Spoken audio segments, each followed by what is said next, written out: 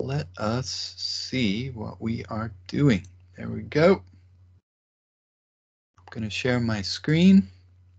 I'm going to have some visitors today. We might have the biggest R group meeting we've ever had because we've invited some of the students from the experimental design and analysis class. We'll see how many forward-thrusting young scholars come to join us today. That will be very interesting to me. So 2.6 ANOVA, let's see what we've got. Yes, it's the cactus lab. This is my favorite bootcamp page today. I'm going to give people just another minute to join like I usually do.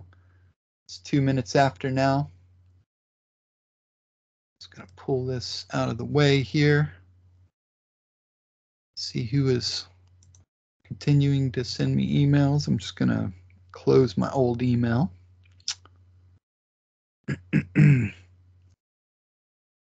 Okay. Now, who do we have in here? Let me just take a little bit of a look at the list. It's still growing. A few people are joining. It's fine. Now, as you know, I like to pose my model of how the world works with these meetings and all of these online meetings and other kinds of meetings that I attend, and compare that to challenge it with the data that I have about how the world is actually working.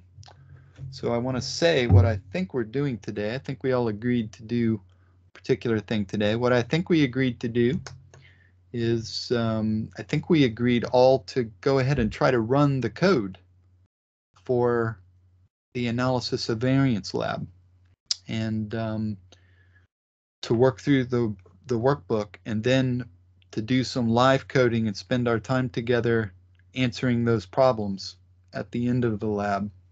That's what I think we agreed. Is that what everybody else thinks we agreed? Yes, okay, good. So what I usually do in these days is I often will go through and talk a lot, and sometimes I'll do some live coding. And I thought, even though it's the last bootcamp page here on one-way ANOVA, that I would try not to talk as much as I usually do and try to spend the time just doing code, which people seem to like a lot. So, you know, this page is on one-way analysis of variance. I will indulge myself and tell you a little anecdote. I just mentioned it. It's fresh in my mind because I mentioned it in one of the chat channels over there. There was a question about one-way ANOVA. It might have even been about this bootcamp page. And I actually did my undergraduate degree in zoology. I was and still am, as many of you know, very interested in the natural world, love animals, love turning over logs to this day. I love birds and mammals. I love insects. I love reptiles and frogs. I like plants too. They're okay. But when I entered my professor's lab to do my undergraduate research project, the person that I was working with, the professor, was really hot on statistical skills, and I think that he contributed a lot to going on and you know, studying statistics and using it like I do now. Excuse me, just one moment. I need to close my office door.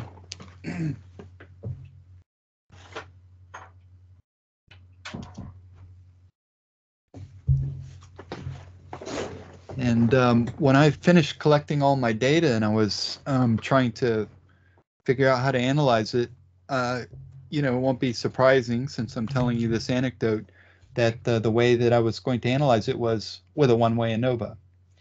And I did an experiment on mealworm beetle larvae, mealworms, and the toxicity effect of a bioorganic chemical on stunting their development. You may have even heard of the chemical I used in my own undergraduate project. It's a natural chemical from a tree that's popularly called the neem tree. Neem. The chemical is called azadirachtin. And I brought this data. I was so happy. I did quite a large experiment, and I might have had about 4 or 5 different treatment levels for my factor, which was the application of neem. And I probably had about 20 or 30 observations of each factor level, which were individual worms that I measured through their development and measured their ultimate developmental trajectory. And I had done a calculation of this using some software. I don't even remember what software it was. This was, I think R existed then, but I didn't know about R then. And I took the results. I was quite happy. I think there was a strong result I was quite happy about. And I was quite proud also of just having analyzed the data on my own. And he looked at me when I showed him the results. And he said, well, that's nice, but how do you know that's correct? And well, I couldn't answer. I didn't know how I knew it was correct. I just trusted the software, and I probably fumbled around and said something like that. And he said, well, that's all good, but it's not really good enough for working, for my way of working. You know, I think that I would like you to calculate that by hand and just double check your calculation. And of course, this was his way of, you know, inviting me to understand a little bit about how one-way ANOVA worked, about how it worked. You know, I was just taking a blind leap of faith. So when I was writing this lab, I thought about that lesson that I learned. It was very unpleasant, of course. I actually did the whole hand calculation, writing out the steps. I did it 3 times in total because I did make calculation errors the first 2 times, and I did it perfectly and came up with exactly the same answer as the software on my 3rd attempt. I never have forgotten the lesson. It was a little bit cruel of the professor and everything, but I did learn quite a lot from it. And I remembered that when I was writing this page, and as part of it, I went through this exercise of actually calculating some of the intermediate steps in one-way analysis of variance. And so, you know, I did this in R code. It's not actually doing it by hand, but it might be interesting to you to do that. So some of you may have written that code. It's what I did by hand as an undergraduate. What we've agreed to do this afternoon is to go down and to look at the questions. And I think we agreed that we would look at the practice exercises and do them ourselves. Now, we could do this in one of a couple of ways. One way we could do it is I could invite, you know, you guys to share your screen. And I'm not going to throw anybody into the alligator pit. We can work on this as a group and just talk through the solutions to all the questions. I think that would be a good way to do it. Be a little bit of practice, live coding, if someone would be willing to do that. I'm worried that if I just offer to share my screen, that I won't be able to constrain myself, and I'll type the answers, and it might be more fun if we work on the answers together and give somebody else a chance to share their screen. So what I think I'll do is I will start with in my own R console, and I'll take the first step, and I'll show what I intended with this data structure that I've posted here. So I'm just going to copy that. I was using this little tool in R when I made these pages that recreates the structure of a data frame and allows you to recreate the structure of the data frame. So I've just copied that, and I'm going to go over to R. Is Anna by chance in the chat today? I don't see her. I was just going to mention that she sent me some data, and I did work on it, and this is it. I was working on it between sessions today, but I'm just going to clear everything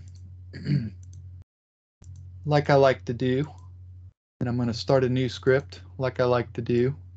I'm just going to start a new one, and I'm going to set it up in the usual fashion with a header, and I'm going to make it a little bit bigger so everybody can see. Now, if you share your screen in just a moment,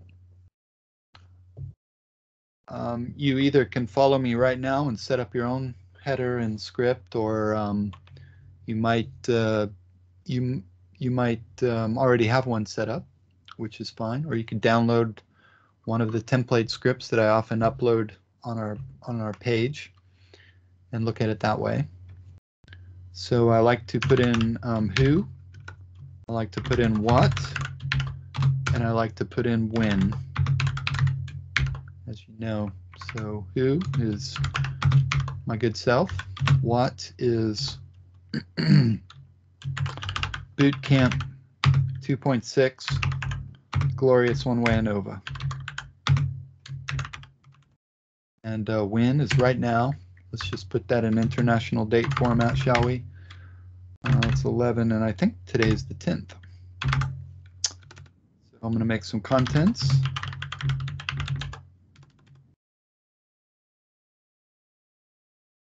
And you know that I like to put a setup section, and I like to put probably the questions one at a time. If we do it, I would set it up something like this, and then I would just recycle that code.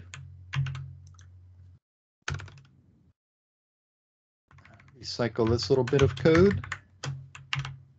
A few spaces. There we go. I like to put a couple of spaces between my code chunks. It's tidier, isn't it? Okay. So now the setup will entail pasting this code chunk that will recreate a data called pest. And let's see what I said. Now, for these exercises, run the code below to recreate the data object pest. 40 rows, 2 variables, with the variables called damage and treatment. So I didn't waste my breath giving much. I didn't waste my breath giving too much information about this data. I'm just going to run it. And we should see it pop up in the global environment if I've pasted it correctly. 3, 2, 1. There we go. And what I think the idea for this was is to actually don't remember. I'd have to look back at my original script that I used in the Bootcamp Markdown script. I'm not going to waste the time to do that right now, but I can't remember if this was a real data set or if it was a simulated data set that I made up just for the purposes of this. But the idea was a little bit similar, maybe even inspired, I can't remember, from the experiment I just described to you with mealworm larvae, where we have the amount of damage, some quantitative measure of the amount of damage in an experiment where there was a treatment that consisted of several treatment levels. There was a control level. There was full of some kind of pesticide, and then an organic pesticide. And before we get to the questions, if there's undoubtedly one that asks us to make a graph, but really we want to put a little bit of effort, make a good graph most of the time. So because we know we have a dependent variable that's continuous, and I see there's some questions in the old chat, but I forgot. Oh, did I? Okay, I showed the code in the script, generated the data, so it is simulated. Wasn't trying to trick anybody. I thought I probably did simulate it since I pasted it in there rather than giving a question. I have this as a digression. I'll allow myself 30 seconds of digression, because I have this. There's one philosophy of teaching the practice of statistics, which, as you know, I do, and the philosophy is different than my philosophy. But I'm not against this other philosophy. It's just not the philosophy I've practiced.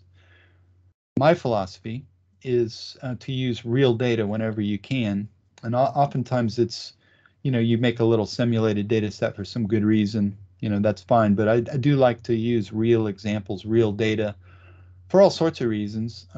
There are some costs with doing that and some benefits.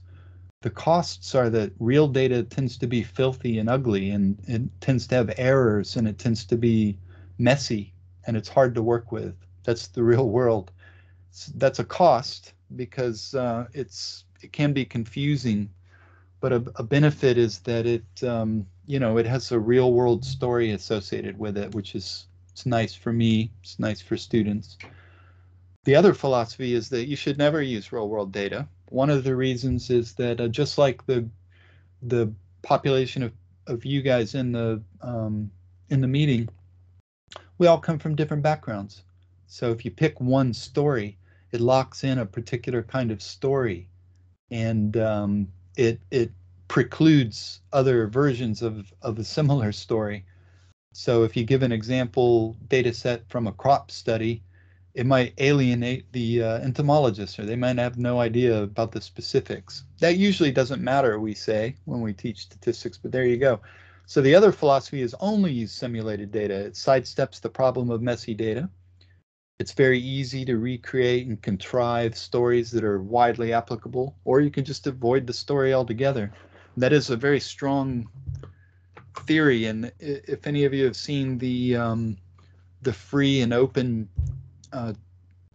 statistics textbook that I suggest for the EDA module by Diaz et al. It's OpenStax is a academic open access publisher, free publisher. Academics donate their work, and the quality of the work is really, really high. It's been funded by I think the National Science Foundation in America to make these textbooks. One version of that, the version that I gave you, is the normal version of it. I say the normal version of it, but the other version of it is teaching with the simulated data sets version, teaching with simulation. Okay, that's my digression. Oh, I forgot to say the point of me telling you that is I kind of have a goal of making an R package that does data simulation for reasonably complex data sets. So on my long list of things to do. Okay, so let's look back at the old thing here. Now, here's a little bit of a description. Think of this data as the result of an experiment. I'll just make this a little bit bigger for everybody. Looking at the effectiveness of pesticide treatment on leaf damage. Okay, I explained myself. That's good. I'm very creative. I must have made all this up. Let us imagine that the experiment measured leaf damage. It's the variable damage measured in millimeters squared, and that the plants were treated with one of four treatment levels: variant treatment with level control, half, full, and organic.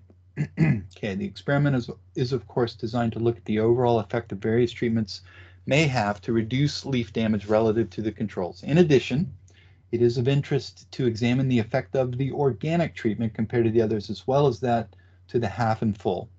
The experiment ran using 40 potted plants spaced 1 meter from each other in a greenhouse setting. Each treatment was randomly assigned to 10 plants. Onto each plant was placed 5 red lily beetles. Oh, red lily beetles. There is a picture of a beautiful red lily beetle, one of my favorite all-time beetles. Okay. If you've never seen one, get yourself some lilies. You can see them on your own lilies, starting in the middle of the summer. Okay. So question 1, make a good appropriate graph representing the overall experiment. Show your code. Describe any trends in the data that are apparent from the graph, as well as an initial assessment of principal assumptions of one-way ANOVA based on your single graph. Okay, here's the part where I might invite someone from the audience to share their screen and to talk about. I see a hand up in a bubble of 7. Who is raising their hand? Matt. Do you want to share your screen? Sure, yeah. Unusually, I actually worked through the questions for this one, all except the very last one. Yeah. And I tell you what I found quite easy about them was that most of the code seemed to be in the in the boot camp earlier on. So if you see a lot of cut and paste, think, yeah, that is what I've done. Then, but I did draw some chunks. Anyway, I'll share my screen. Thank you. Thank you. Yeah. May I say that your cutting and pasting, your copying and pasting of the bootcamp code is exactly the way that I think that code should be used.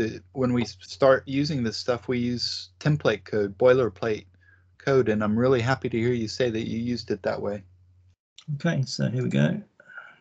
Sharing, are we seeing now? Yes, that's okay. Fantastic. So yes, so I lifted this off, obviously changed the box plot to damage and treatment using the appropriate data set.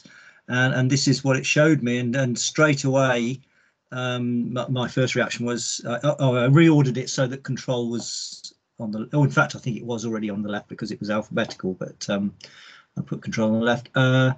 So it seemed like, yeah, the full and half treatment probably would prove to be significant, but not the organic, although I did qualify that by saying just for this sample size. It may be there's a much bigger sample, I guess it might prove to be after all. So that was just the initial first look. See. Okay, an overall graph. Can we linger on this for just a moment, because we can actually talk quite a lot about this graph. I wanted to make a remark and maybe pose a question about the different kinds of hypotheses we might ask with a one-way ANOVA. I can't even remember when I wrote the lab, or when I wrote this bootcamp page, exactly how I treated this, or indeed if I did rigorously treat it at all. But we could. You mentioned a couple of things that are jumping out at you at the graph, like the difference between control and full and control and half. But we have several hypotheses, statistical hypotheses that we can ask with a plain old one-way ANOVA. And one is just the hypothesis is overall. Is there an overall difference of treatment? And it's not a specific difference. It's just, is there any difference between overall the means of the treatment levels? And based on this graph, what does it look like? Well, I'm saying yes. Overall, yeah, there's a big difference. There's a real big difference. And then a second kind of hypothesis we can ask with one-way ANOVA is we can do so-called post hoc tests, where we ask if there are individual pairwise differences between the means. Yeah, you're jumping forward to question 5 with that. Okay, so we'll come back to that then. So it also does look like we have something going on with that. Would anybody care to are we happy with this graph? What if we wanted to make the best box plot we could? Are we happy stopping here? Is there any way we could improve the information content of a basic box plot? Can we linger on that for just a moment?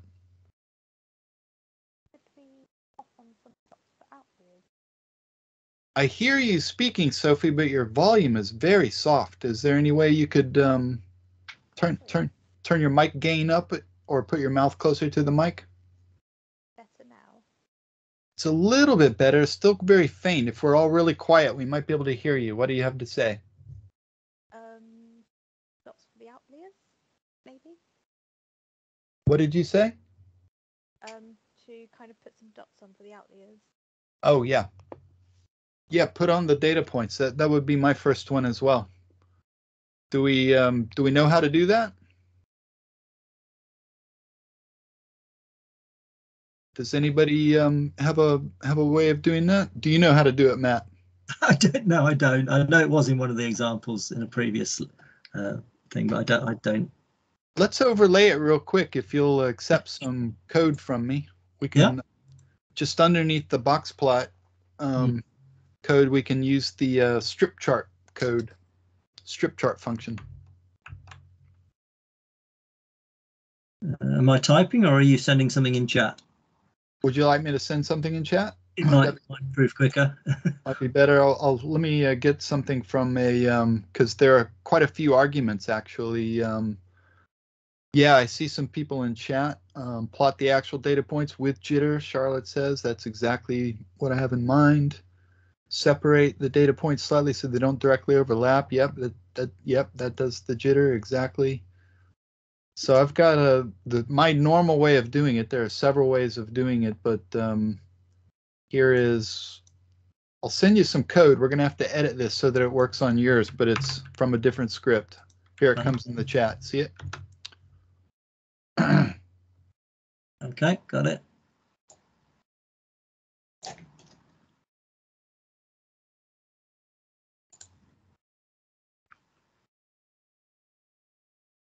Now you want to change the formula to your formula.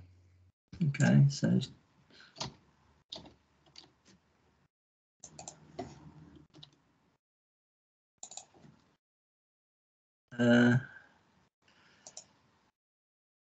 Delete the tillage. yeah. Change your data equals pest for you. Yeah. You want to remove that ylim argument. Okay. Just completely delete this line? No, there's 3 arguments on that line. Oh, yeah. Okay, yeah. Just the ylim argument. Okay. And let me see, and remove that at argument. So the comma on the second to the last line as well. Yeah. Okay. Mm-hmm. That should work. Okay. There you go. Sometimes if I'm feeling particularly sassy, I might make those dots red or something like that, but I think that does add a lot to it. Okay. Anything else? Color equals goldenrod. Yeah. Yeah, goldenrod is even better. Thank you. My favorite color. Ooh, love that color. Did I do that right? Yep. Need a comma. Oh, yeah. If you redraw the box plotter, it'll draw goldenrod dots over the top of those dots. Oh, okay. Oh. Something has happened. Did I spell goldenrod right? Is it a real thing? Yeah, it's a real thing. No, but I mean, did I do it right? Maybe let's try COL instead of COLOR. It's complaining about the color. There you go. Yeah. Oh. Oh. No. No. Take those away. There you go.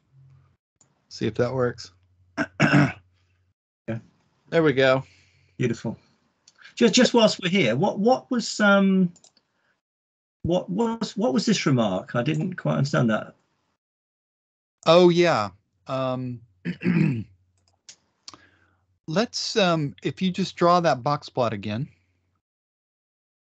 Just draw the box plot, not the strip chart. Okay. Mm-hmm. Okay, so what happens with a normal box plot is that there are a couple of rules for drawing it, and the passive aggressive butler does a few little things without your permission. That always gets right on my back. I don't like that at all, as you know. If you remove, why don't you remove that argument? Just cut it so that you can paste it back, also all the way to the comma, and redraw it, and you'll see what I'm talking about there.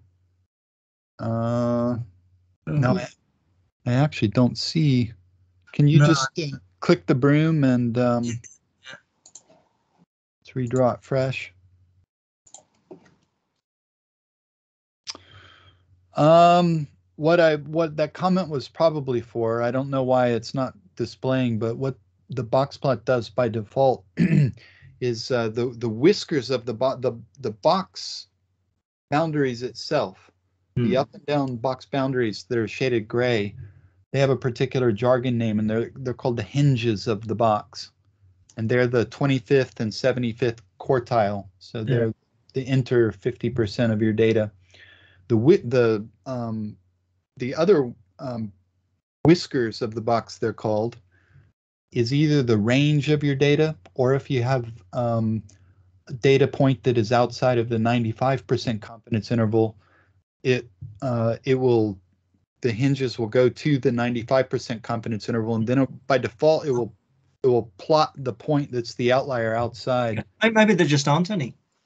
Maybe I must have said that for some reason. We could simulate one, because it might be nice to show this. Why don't you go up to your data set there, scroll up, and let me see the can you click up in your I can probably just do it myself even easier, and I'll give you the code to do it.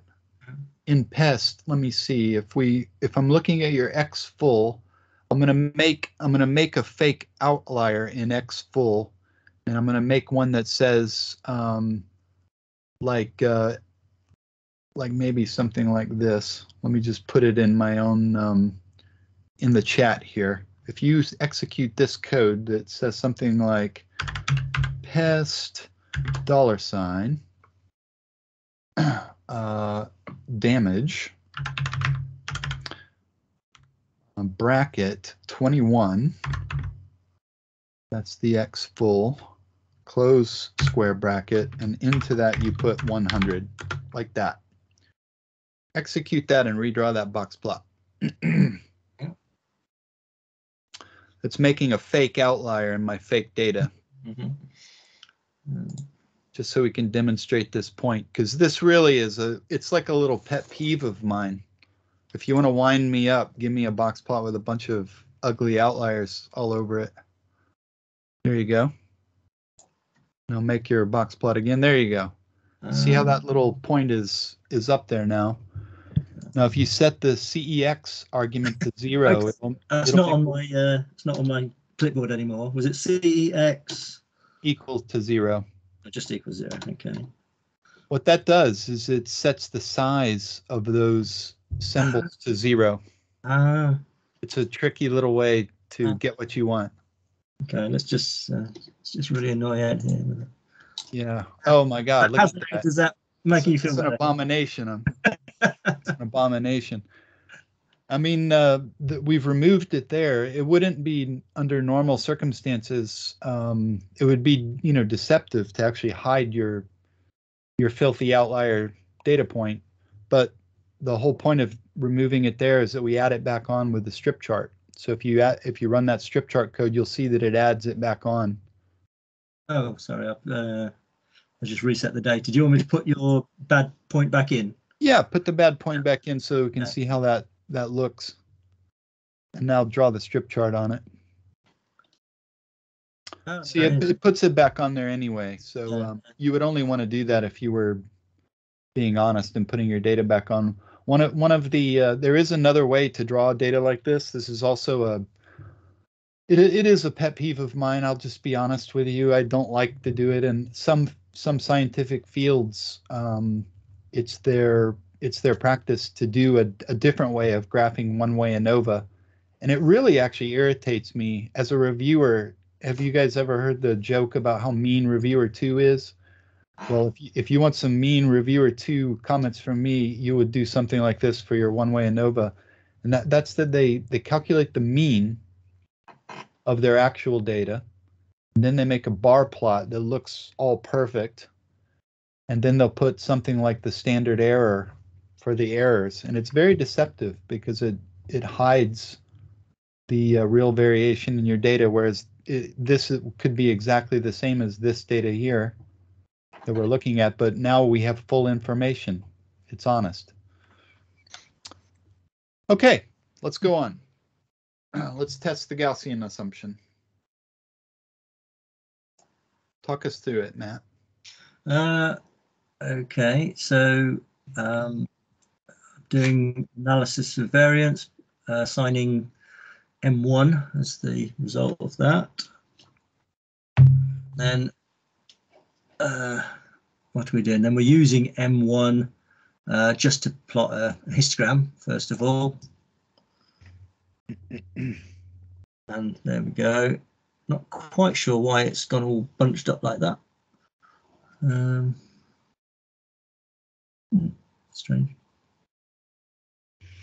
Oh, You've got that MF row. Is that what you mean? This histogram, when I did it before, was sort of filled my plotting area, but now it's okay. Well, if you change that line, because I've got 1, 2, because because of course again I lifted this straight from your code in the tutorial part, so it's waiting for the second plot to be put exactly. Here. Okay, exactly. So this was the thing I had to add car, by the way, to get this plot thing to work for some reason earlier. Let's just try it again now. Okay. Yeah, so they were the two sort of visual checks on Gaussianness. That's a word. Yeah. Yeah, we can use that as a word. We're amongst friends. I mean, let's look at the histogram first. Does that look Gaussian to you? A little bit left skewed. A little bit skewed, yeah. That's not left skewed. Sorry, no, it's the other way, isn't it? It's right skewed. Yeah, you would normally say it's right skewed. Yeah, it looks a little bit hunched. It's got the one. It's not quite symmetrical either, because it's got the ranges between negative. Most of the data ranges between -2 and +2, except for that one guy that's out there at 4. Yeah, so I think that might be your guy actually. Oh yeah, it probably is actually. Why don't we go put in the data and then look at this again? Yeah. My little fake outlier is causing trouble. Yeah, that's right. So this was your code that produced the random. Oh yeah. Using the set seed 42, so it's the same random every time. Yeah, and this is what it produces. So I don't want to run that again by accident. Get rid of that. So I just want to do this again. Yeah. And then I can produce all of this. Did I run it? Nope. That's just nope. Didn't run. Yeah, I think it did. It run? Yeah, it's just. Oh, so maybe that was there before then. That. Oh no, it shouldn't have been there. No? Something dubious has happened. Okay, let me check. I didn't skip over something when I did this. So. I wonder if it made the. I think you skipped line 259. Oh, I did. Yeah, you're absolutely right. Yeah, probably. Let's try again. What I was going to do to check that, I was just going to do RM test, is it? Oh yeah, to remove it. To remove it. Yeah. Well, you could nuke everything in the. Oh, that's not the right sort of. Oh, it's curly braces at the end. My site's going on the blooming keyboard. How do I not know where curly braces are? Straight braces. Yeah, there's still a curly brace in the console down there. There we go. Whoop. More than I need now. Oh, I see. I got it. There you go. Cool. So then if I can run that again, reproduce it for sure. Yeah. And all right, this is going to look like the sweetest Gaussian distribution you've ever seen right there. Okay, and then. Oh yeah, that's a lot better. No outliers. Now, does that look Gaussian to you guys? Anyone in the chat want to give us an opinion about that? Do we need a second opinion on that? I reckon it does. Yeah? That would have made Gauss cry if he saw that, I think. Oh, we've got a dissenter. Juliana isn't keen. No, Juliana doesn't like it. Okay. Let's have a look at the graph again. So, hell no. Hell no. That's what I like to hear. Some dissenting opinions. Well, yeah. See, I put my trust in Shapiro Wilkes. Is it that guy? Yeah, can do that, but let's just have a look back at it before Okay. we result to the stats test. Let's have a look at the old thing. I mean, what we want when we see Gaussian is a nice, perfect bell curve. But remember, this is simulated filthy world data, real world data. And it's only 40. It's only 40. Yeah, this is sampling error. And we know, in fact, that this is Gaussian because Matt has simulated it from a Gaussian distribution. So we know it actually does come from a perfect Gaussian distribution. Sampling, I agree with you, Jessica. It God, it looks terrible, but if you'd seen what I have seen, you would embrace that as fully Gaussian and accept a little bit of sampling error. Should I try it with a different seed? You can. We can see how it changes, sure. It will change a little bit, but it'll still look like it has sampling error with just you pointed it out. With just a small sampling error, won't it? Hopefully. Yeah, this will be different. Let's see how it changes it.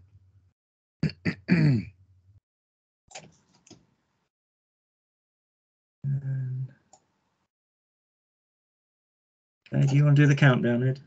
Yeah, 3, 2, 1. Yeah, it looks a little. This one's worse than the other one. No returns. Let's look at the QQ plot. Now, this one's kind of nice because what this shows is it's the density of residuals against the quantiles of where the regression should be. We're at perfect Gaussian, and thanks, that looks better. What we can see on this is that there are a few low residuals lower than we expect, and if it's perfect Gaussian, they should all sit right on the line, and what we're looking for is systematic divergences at the ends usually, or systematic divergences of some point. There are a few outliers in this, but with a small sample size, to me, this is perfectly acceptable, but don't take my word for it. Let's run that Shapiro test. So now this we just had a conversation before we came over to this R meeting about the funny way that we use some statistical tests. And this testing of the Gaussian distribution is one of the philosophically troublesome practices in the basic practice of statistics. And let me talk you through that. First, let's interpret this test, and let's talk about what our hypothesis is. What is our hypothesis that we've tested with that Shapiro test? Is anybody willing to put that into their own words?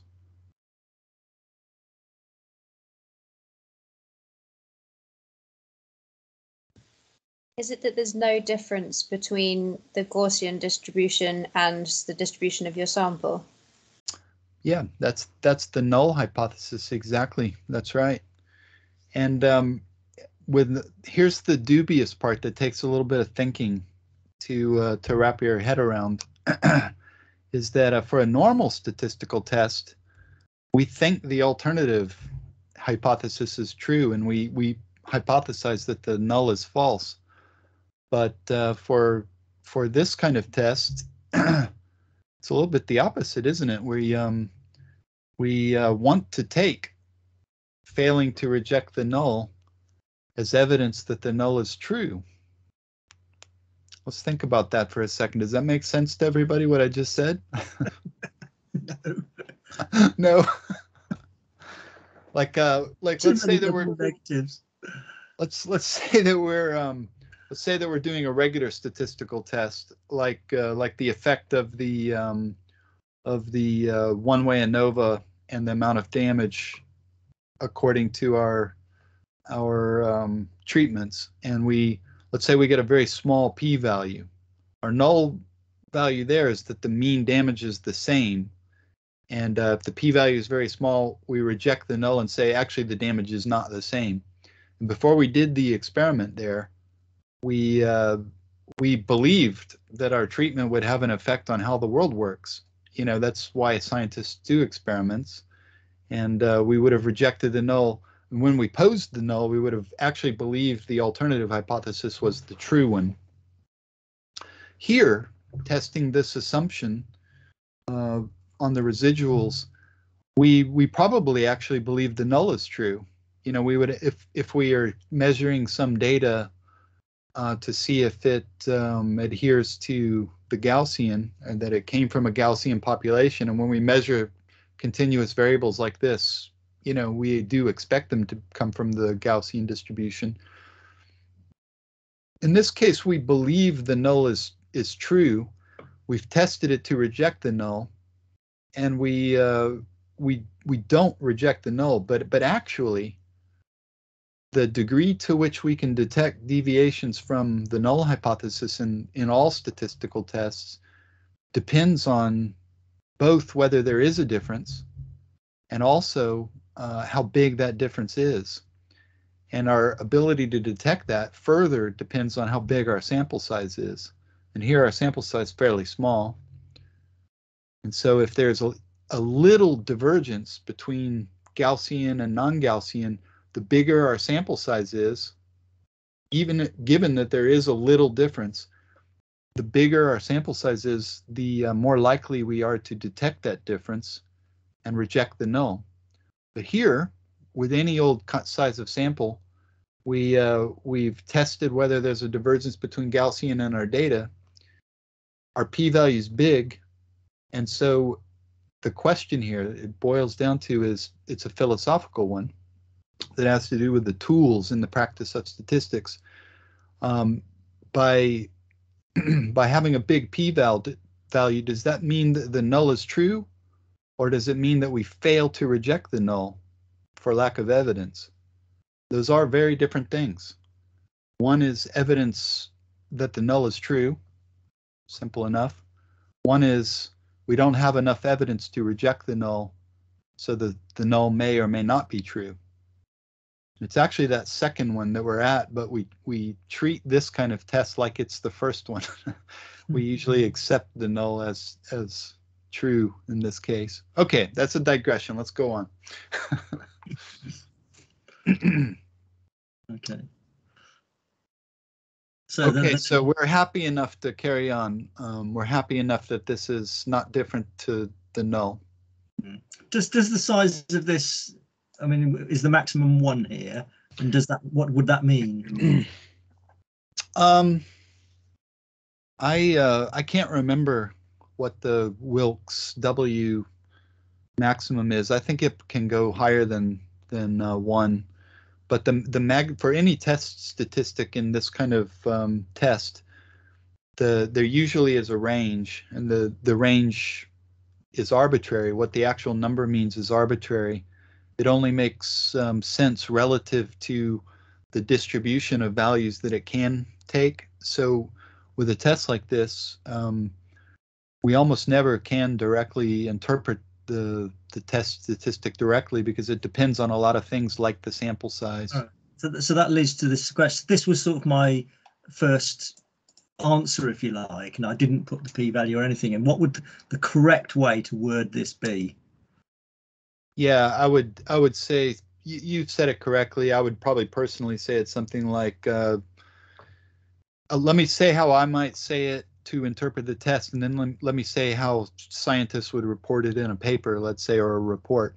How I would say it is, I would say that there's no evidence that our sample residual distribution is different to Gaussian. That's exactly how I would say it myself. We would usually report this by very cursorily. When we report it, we'd probably say that we tested assumptions of adherence to Gaussian, and we'd probably also throw homoscedasticity into it, and our data adhered to assumptions, and we probably would not even report it in an actual scientific paper. They rarely do. Okay, cool. So you mentioned that long word. I'm not going to try and say it. There's actually a scientific article that tells you how to pronounce that word, Matt. I'll send that to you. almost skedasticity with a hard C. Skedasticity. Okay. Yeah. Got it. Right. So what did we do? So we plotted to have a quick look see about it, and yeah, so it's a visual check. So I guess the dots are one for each category. What other categories? No, yeah, you had. Oh yeah, for organic, full, half, and control. Is that right? Is that what represent these? That's exactly right. Yeah. I mean, for this one, we had a conversation before we came over here. What are we looking for? What is homoskedasticity first? Anybody willing to put that into their own words? Not necessarily you, Matt. You're taking all the heat from having to type in public, but just open to the channel. Who would like to say that in their own words? Is it when the residuals are all an equal distance from the line? Not directly equal, but obviously closer. There's like a diagram to explain it. Yeah, I agree with that. Could anybody put it another way or give us a little more? Would it be like the spread of the residuals is consistent throughout the data values? Yeah, that's a good way to put it. It's that the variance is the same across the fitted values. Do we expect it to be exactly the same? So it's really that it's similar across the predicted values. Let's see that graph again, Matt. So one kind of pattern that we sometimes see on a graph like this is that we see a pattern across the fitted values. Like one thing that would be a warning here is if the spread of those dots was very different between the 4 different places that they show up, that would be a warning sign. And we do see a little bit of differences, but this one here is fine to me. Most of the dots are between about positive 1.5 and negative 1.5. Would everybody kind of agree with that? There are 1 or 2 that are outside that. But that's kind of what we're looking for. We're looking to see that this is an informal way to look for whether there's a pattern. The pattern might be across the fitted values that there's an increase, or it might be a decrease. And I called those patterns the horn of terror. We never want that. That will cause a systematic bias in our predictions that we make. Okay, let's go on. I see we've already used up most of our time. This has been fun. So me not talking the whole time is fun, but I have been talking most of the time. so this just loads on some blue dots. And to be honest, I don't quite understand why we do this, because they always seem to end up on that red line, which doesn't tell us very much. Yeah, they should, but they don't actually have to land right on the line. They in this case with an ANOVA, because they're factors, they will be centered on the lines, and so they always will appear on the lines. But when we use this kind of diagnostic plot for different kind of models, they'll migrate. So okay. Yeah, it's not that interesting on this one. I mean, that's the hazard of cut and paste without realizing quite why you're doing it. Okay, so the Bartlett test.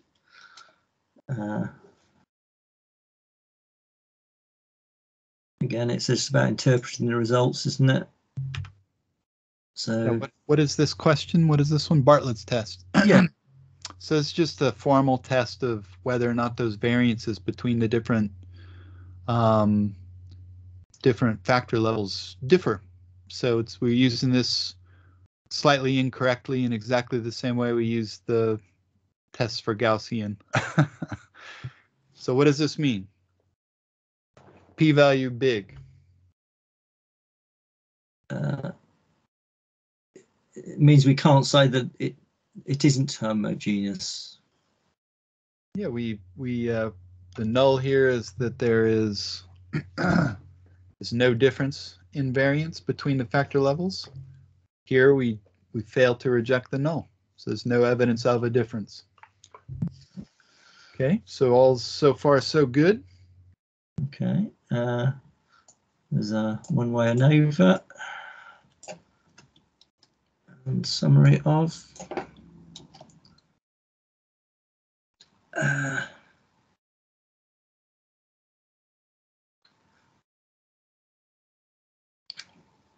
Okay, so you'll see if you watch the, I guess for the students in the EDA class, I have a rather long discourse about what an ANOVA table is. But this thing that's put out with the summary of an ANOVA object, it's a little bit confusing in R, but we actually calculate formally if we look at all of the thing. I also explained this in some lectures. I can't remember how much I explained it in the boot camp here, but if we look at what we call a linear model, it includes analysis of variance and simple linear regression. They're all linear models. And analysis of variance is a specific kind of linear model. And we use the AOV function analysis of variance in R to calculate it in ANOVA. But the way we usually summarize the results of a linear model, at least the one way to do it is within an ANOVA table. And we have an ANOVA table here where we have some, it's arranged in columns and rows. We have one row per parameter that we estimate in the model. And here, like in simple linear regression, we estimate two parameters. One is the parameter for the treatment, and one is the parameter for the residuals. We only calculated in a classic ANOVA table for one-way ANOVA. There's only one p-value that's asking the hypothesis overall, is there a mean that we can explain a difference amongst the treatment levels due to that factor treatment. So we get a few summary statistics that we would report typically. We get the numerator and denominator degrees of freedom. The numerator degrees of freedom is the number of factor levels minus 1, so 3. And the denominator degrees of freedom is the number of samples that we have, the data points that we have, minus 1 per treatment level. So it's 4 treatment levels, 40 data points, minus 4 is 36. So we have the F value. The F ratio is the F statistic, and then the P value in scientific notation. And it used to be 30, 40 years ago, you would see ANOVA tables published in scientific articles, but we don't use them anymore. And I give plenty of examples on how to report this stuff on the bootcamp pages. So that's good. And we have another one here. What is the other one? It's damage. Okay, it's this linear model, and this one gives us the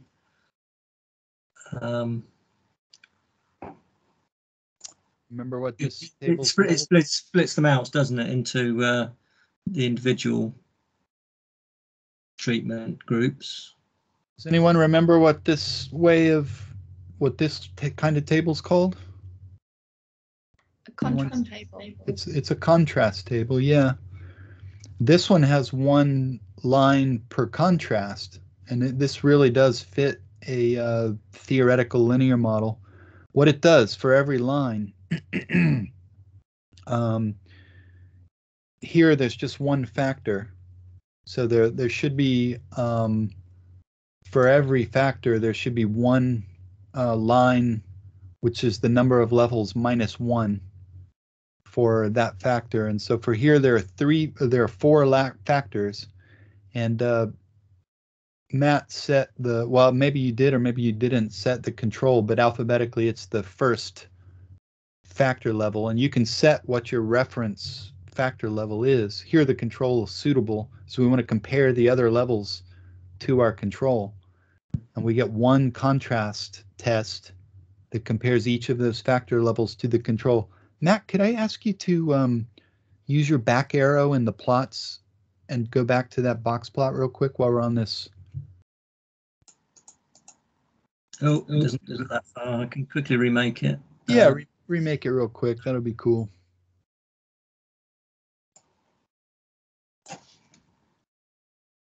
This is fine. And then let's just look back at the contrast table again.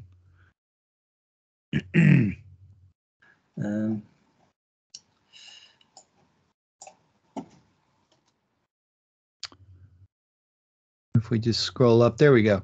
So what this says is that relative to the control treatment, there's a statistic test for the treatment level organic. That's the first line. We usually ignore the intercept. It's not usually interesting to us. That's whether or not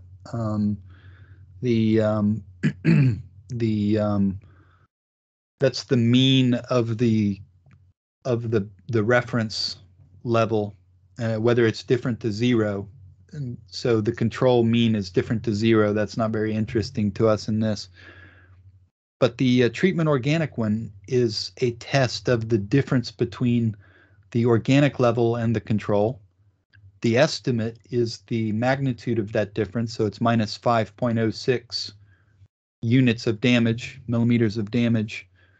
And we look out at the p-value, and it's big, it's 0.32, so there's no evidence it's different to 0, that difference. So from the sample it's minus 5, but statistically there's no difference. And likewise, if we look at the full and the half, we can see the estimates of the difference between control and full and control and half, and we can see they're both highly significant. Yeah, so I concluded, and looking at the difference to the control, I thought it was worth it doing a post hoc to see their relationship to each other using this fella. Yeah, cool. Which did show what we expected, really. Yeah, these are people love to do these post hoc tests, and they are sometimes useful.